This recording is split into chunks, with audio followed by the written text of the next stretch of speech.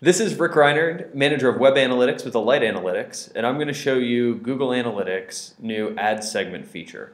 So as many of you probably know, you can add a segment to your data, which helps you slice it into smaller chunks when you're trying to do analysis.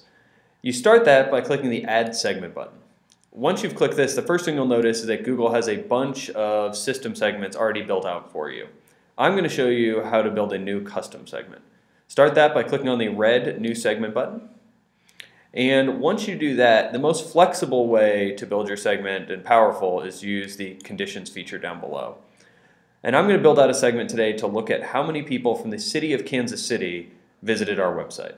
So I'll start by selecting city from the first drop-down list, and I will do contains Kansas City. And as you'll notice, it starts to autofill for me, and so I can select that. In the past, to see what data that I would have then, I would have to click the preview button and look at the reports. What Google has added is a summary box to the right that shows me automatically that 7.79% of my users were from Kansas City. It also tells me that was 264 sessions.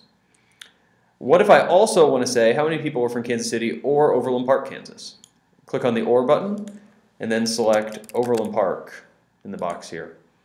As you'll notice, the instant I click out of that, it updates the summary on the right to let me know that 11.68% of my users are now included in this segment that I've built. So I'm happy with my segment now, so I give it a nice name, like users from KC and OP. Click the Save button, and that segment is now saved in my custom segments and is applied to the data I'm looking at. So that is Google's new updated Add a Segment feature.